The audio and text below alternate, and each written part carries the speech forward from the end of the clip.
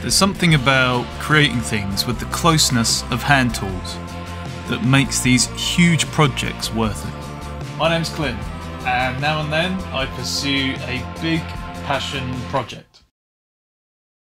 I went onto the Scottish Wood website and decided to buy the longest piece of lime wood I could find.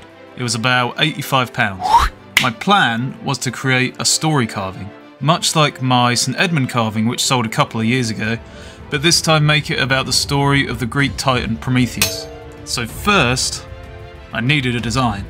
After hours and hours of research, finding the best way I could to fit the story into digestible panels and create a flowing kind of feeling to the whole piece, this is the design I came up with. I mostly used Pinterest and a few anatomy books by Bern Hogarth for inspiration.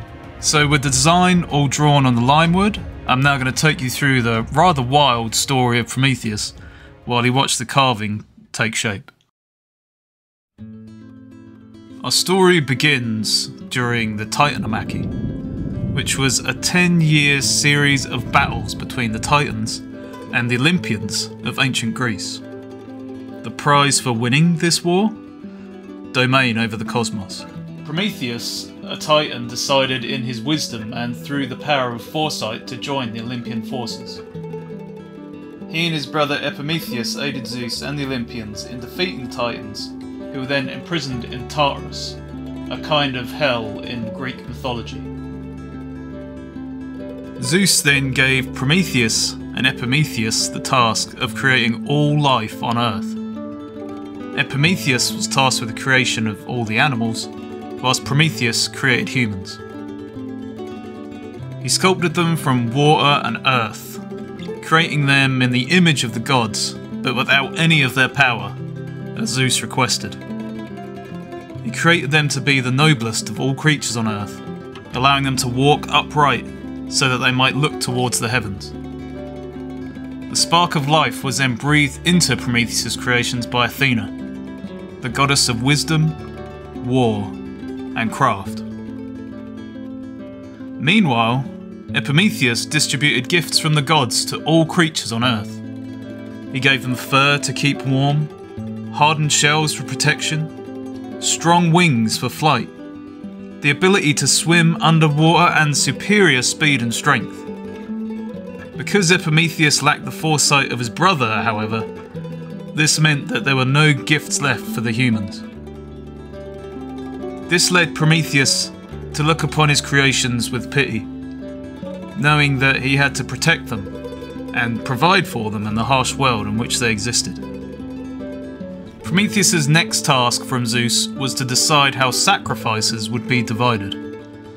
A meeting was arranged at Macone between the gods and the humans to make this decision. Prometheus killed an ox and then proceeded to split the spoils into two bowls.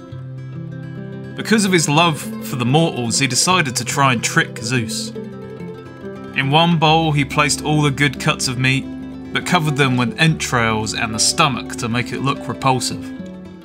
In the other bowl, he replaced all the bones but wrapped them in the ox's fat to make them look appetizing. Zeus, when presented with these two bowls, realised that Prometheus was trying to trick him. Angered by this betrayal, he now had an excuse to exercise his wrath on the mortals below, punishing them by hiding the precious gift of fire. This led to humans being left in the dark at night, shivering in the cold, and caused Prometheus a great sadness. Pitying his beloved creations, Prometheus decided to steal fire for the humans, even though he knew he was certain to face retribution from Zeus as a result. One night, he climbed to the top of Mount Olympus and crept into Hephaestus' forge, the god of blacksmithing, who created all the gods' weapons. He took a spark from the hearth, keeping it alive in a dried fennel stalk, and brought it down from Mount Olympus to the mortals below. Prometheus taught the humans how to use the precious gift of fire so they were less dependent on the gods for their survival. This fire not only kept the humans warm, but it allowed them to see in the dark, to cook their food, and it sparked their creativity. Conversely, it also allowed them to forge weapons and wage wars. It was a catalyst for the best and the worst of human nature, accelerating knowledge, art, and power. When Zeus discovered this second betrayal by Prometheus, he decided to punish the Titan himself. Hephaestus was ordered to create unbreakable chains and shackles which are used to bound Prometheus to a mountainside. Zeus then created an eagle to tear Prometheus's liver from his body every single day. Each night his liver would grow back, only to be ripped out from him the next morning, repeating the cycle for eternity. Even through all his suffering and torment, Prometheus never regretted helping his beloved humans, and stood by the decision to bring them the fire that the gods cherished so much. Eventually, after many years, Zeus allowed his son Heracles to break Prometheus's shackles and kill the eagle with an arrow. Prometheus, being a bearer of foresight, had some information that he wouldn't divulge to Zeus until he was freed. So when he was freed, the Titan revealed to Zeus that should he wed the goddess Thetis, their resulting son would be more powerful than his father.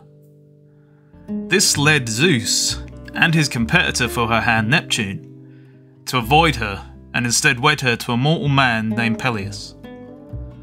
The son of Thetis and Peleus turned out to be none other than Achilles.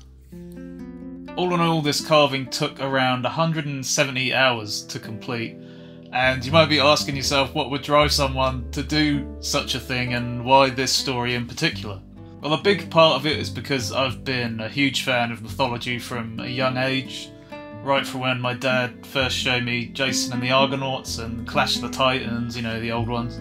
But also this is a story which I think people can draw inspiration from even today, as you can with many ancient stories. I see it as a story of courage and a story of doing the right thing despite the suffering you may endure as a consequence. It's also a story of the dangers of power. When the humans received fire, yeah, it advanced civilization. It allowed humans to live more comfortably and then spread across the world. But it also brought about war, and it made men into kings who then enslaved other men. There are many different versions of the Prometheus story. Some mention Pandora, a woman sent by Zeus to punish humankind. Others mention that Prometheus never really intended to help humans with fire at all, but rather envied Zeus and so wanted to hurt his reputation by stealing and playing with his fire.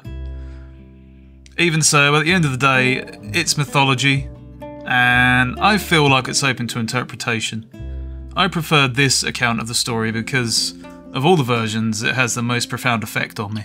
And to me, that's the whole point of art. It's the very reason I spent so much time designing and carving and painting this piece. I mean, yeah, I did it because mythology is cool, there's no doubt about that. But the reason it kept me up until the late hours and had me fussing over all the details my tiny human brain could handle is because of the power of the story. Before we have a look at the final piece, I just want to thank my 3 patrons with this small but professional parade.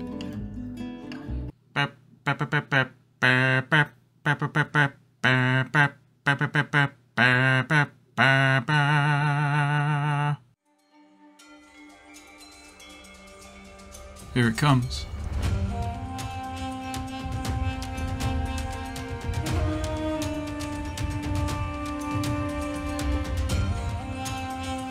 I decided to take a line from Prometheus Bound, an ancient Greek tragedy written by Aeschylus around 450 BC, and make it the title of this piece.